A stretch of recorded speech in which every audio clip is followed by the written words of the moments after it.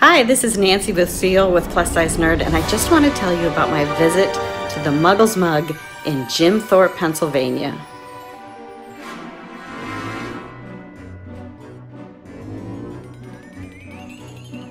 Even in the front window cases, there were props related to the Wizarding World everywhere you looked.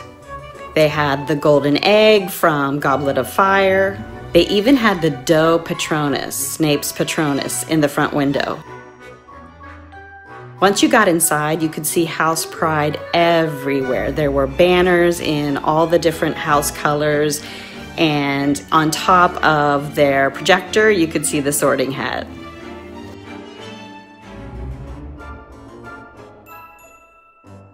Once you got up to the counter, they had even more props. There was Cerberus guarding the counter, there was a school owl. They even had Rowena Ravenclaw's diadem up above on a shelf. I think my favorite thing at the MUGGLE'S MUG was the mirror of Erised. I couldn't believe it, it was life-size.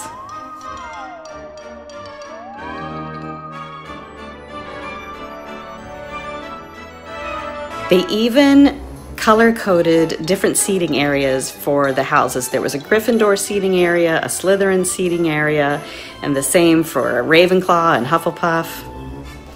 They had all kinds of cookies decorated with Harry Potter symbols like the Deathly Hallows. And I had the butterbeer latte. Just going to Jim Thorpe is a blast. You'll love the little town. It's full of quirky little stores, but the MUGGLE'S MUG is definitely the showstopper.